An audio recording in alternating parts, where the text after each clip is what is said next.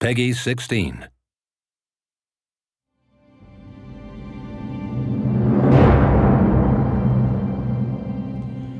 Hi, I'm Lawrence Schick. I'm the lead lore master on Elder Scrolls Online, and I'm here to do an unboxing video of the magnificent collector's edition, the Imperial Edition of the Elder Scrolls Online. Let's take a look at what's in here. Here we go. It opens up like this. The tab A from slot B. Inside, stuff. Before we get to the physical stuff, which is totally excellent, let me tell you about the digital features that come with this. This elegant little box contains the discs that have the Elder Scrolls Online, plus the added bonus features of this collector's edition. First of all, this is the Imperial Edition. Only with this edition do you get to play Imperial characters. So you can play Imperial characters in any of the 3 alliances. You also get the opportunity to cosmetically change your armor and your appearance to look like an Imperial, regardless of what you're wearing.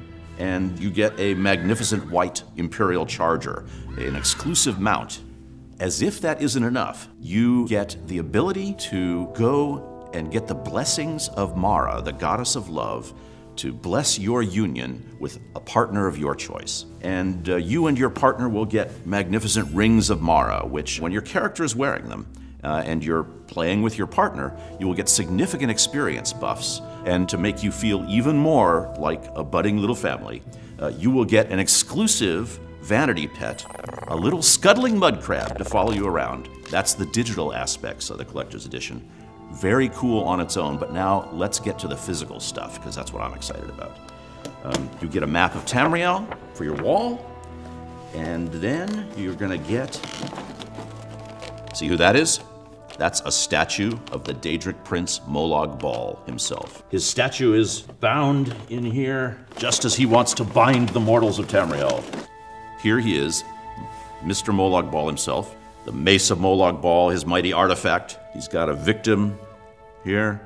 Look at the tiny torment on that miniature victim's face. I gotta tell you, this is deathless art.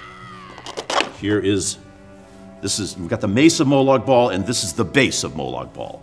Okay, so this is what he's gonna stand on.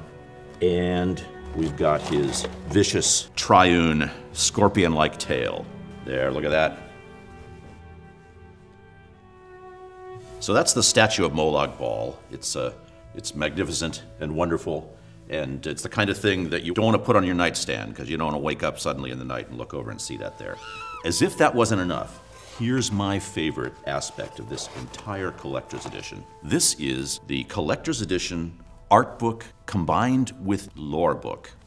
And not just a lore book, but a lore book that has a story that follows through. So this book is the revised edition of the Emperor's Guide to Tamriel. An Imperial scholar, Flaccus Terentius, has been hired by the Chancellor of the Elder Council, Abner Tharn, to travel around Tamriel and revise the Emperor's Guide. This lore book not only includes his story, but also many, many details about the cultures of Tamriel. There are 10 chapters, one on each of the major cultures that he visits, and it goes in detail into their background and the creatures that you encounter there. So that's the collector's edition. We've got, just to sum up, all those cool digital aspects we talked about, all the Imperial features, the map, the very cool statue of Molag Bal himself, the collector's edition art book and lore book, and this very cool box. This collector's edition is going to be available for a limited time at selected retailers. They made me say that. That's marketing speak. What this means to you is that you need to nab this sucker while you can, because we're only going to make a limited number of them, and then we're done. It's over. Let me point out again that Elder Scrolls Online is launching on PC and Mac on April 4th, 2014, and on PS4 and Xbox One in June. It's racing toward us like a colossal juggernaut of doom from Cold Harbor. Be ready. It's coming for you.